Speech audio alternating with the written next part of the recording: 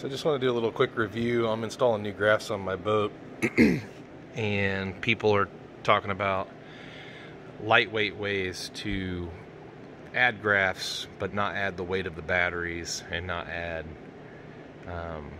you know, a 5th battery or 6th battery to your boat if you're running live scope and you want to run bigger graphs, smarter processors, all that fun stuff. So there's a lot of cool websites and groups and forums and stuff out there, and one thing I've noticed is a lot of these 6 to 8 amp hours 20 volt Dewalt battery attachments. So these batteries are super lightweight. They have a digital readout on them. This one happens to only be 2/3 because I've been using it for a while, doing some other stuff. But they make this little adapter. It's called Sealight. It's got pigtails on it. You can wire to any graph, any live scope. I just took it out of the box and I was doing the software updates to this Garmin before I install it on my boat. But it is strong enough to power all your stuff. So you can have one Dewalt battery running a graph and a live scope, and then have one extra Dewalt battery in your boat for a tournament day for if one gets low.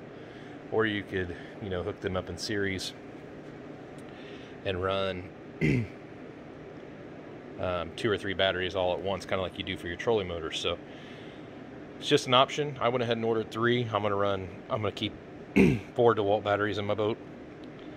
3, you know, hooked up all together. That way that's strong enough to power 2 graphs and a live scope, and then 1 battery for a backup just in case we start to run low on juice throughout a tournament day.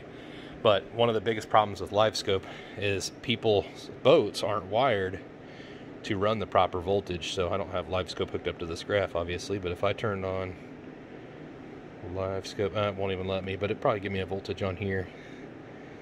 Let's see. Don't have this hooked up to everything, so it might give us a voltage. Menu, settings.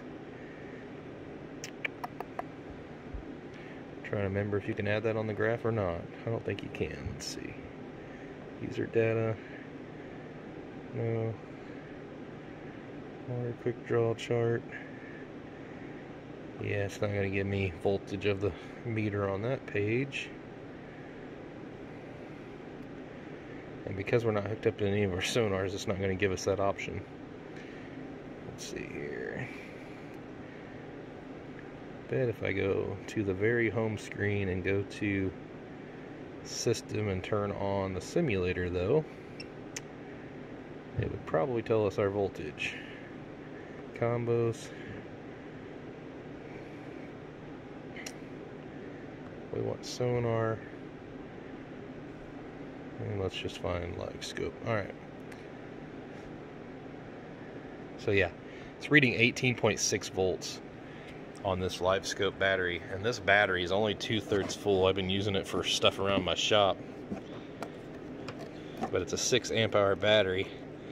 Yeah, it's 2/3 full according to the side screen. Nope, it's only 1/3 full. Nope, it's 2/3. So 2/3 full, and it's reading 18.6 volts. When I was running my old live scope, I was running it on the original boat wiring, and I was getting a constant error message saying transducer disconnected. Well, one advantage to using the Sealight battery connection would be not to have very long wiring, so you're losing voltage, but you're running it through the original factoring wiring that's built into the system. And then this is pretty heavy duty wiring too. It's probably 8 to 10 gauge wiring coming out of this, but it's only 1 foot long, so you're not adding a bunch of extra wiring, and you can put these in your front compartment wherever your live scope box is and keep a nice steady voltage. So if you're looking for a cheap hack, get on Sealight. I believe it's sealight.com, but just Google Sealight Milwaukee or Sealight Dewalt battery pack. The one good thing about the Dewalts is it's a 20 volt battery connection instead of an 18 volt. If you run the Milwaukee adapter, you got to add a voltage regulator to it on certain graphs. So the Garmins are able to handle higher than 12 volts. So make sure that you guys check this out. It's a great hack.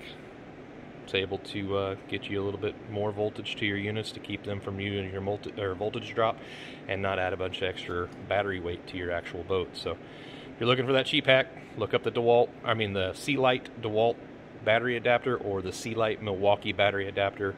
And like I said, if you're running different graphs than Garmin, you do have to put that voltage drop on there. The Garmins have been tested and regulated to be able to handle more voltage, so this should get us a way cleaner picture when we're doing our live scope, so we shouldn't have that voltage drop. Thanks for tuning in, and until next time, please like and subscribe.